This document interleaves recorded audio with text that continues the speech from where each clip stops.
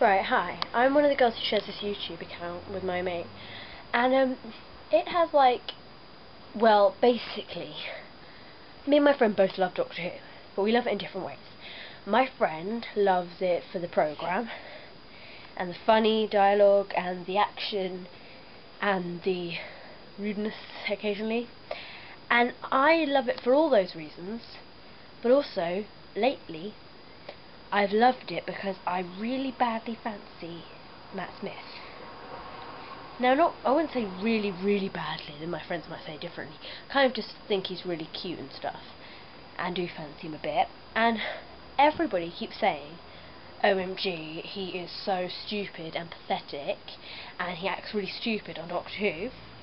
And I'm just saying, if you're acting a character, then you are acting a character. You're not acting yourself. And they judge who he actually is on how he acts in Doctor Who. His character of the Doctor is different from how he actually is, most probably, because he is not a time traveller. So, I mean, seriously, it's stupid. And it annoys me when people go, oh my gosh, he was wearing a fez, and I bet he goes around wearing a fez. That is stupid. Why wouldn't an actor, a really good actor, go around wearing a fez if he was not being a character? It would be demented. And people are really horrible. And I'm just like, seriously, he's an amazing actor, he got an amazing part, and nobody had a go at David Tennant. So why are you having a go at Matt Smith, is my point. And the thing about the bow tie as well, again, that's costume. You wear what you're told to wear when you get a character role, and if you're getting a role that's going to make you really famous, you'll wear anything for it.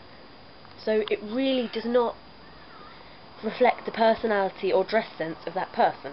And I happen to know he has a really cool dress sense, so it really just bugs me when people go, oh, he wears a bow tie, like he wears one in real life every day, like he wears a manky old suit. It's just costume, people. Costume. And it annoys me when people are like, oh, how can you fancy him, he looks like Frankenstein's monster, in brackets, Mazza. But I'm only really saying this because I'm really annoyed about it. And they say, oh, he's so ugly, he's so ugly. Well, really, he's not actually ugly. I mean, he may look, well, the suit doesn't do anything for him with a little bow tie, but he's not ugly. And there are plenty of people who are ugly, and he is not ugly. I mean, he may not be really fit, or really amazing, like Justin Bieber or whoever, not that sort of fit, but he is, if you fancy somebody generally, you don't just fancy them because they look cool. That might be part of it, but not necessarily the whole thing. And people are like, how can you fancy him, he's really ugly? And I'm like, well, maybe I fancy him for different reasons. Or maybe I fancy him because I think that he's nice looking, even if you don't. And it just bugs me. And I know I'm kind of ranting on, and you've probably stopped watching this video by now, but I haven't even planned anything, I'm just sort of talking straight on. And I just kind of wanted to make my point that Matt Smith is not an idiot, he's not. His costume doesn't reflect his dress sense.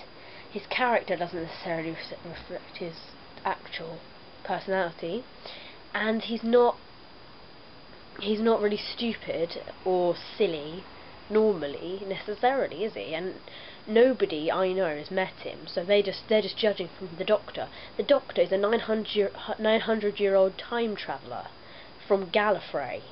If you judge the actor by that, that's just completely mental.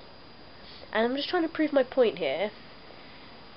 So if you're still watching, thanks, because that means you've heard my point and it's good to get it off my chest. But basically, seriously, you can't judge an actor by the character they play, especially if that character is really stupid or silly or funny, because that doesn't necessarily mean they are. Sometimes the character's nice and the actor's not, and vice versa. But seriously, it's just annoying. So yeah, that goes with any celebrity really. I'm just mentioning Matt Smith because I really like Matt Smith, so yeah. But thanks for watching. Take it into consideration if you can be bothered, because I have, because I obviously have no social life. Says some, I do, but no. Alright, bye!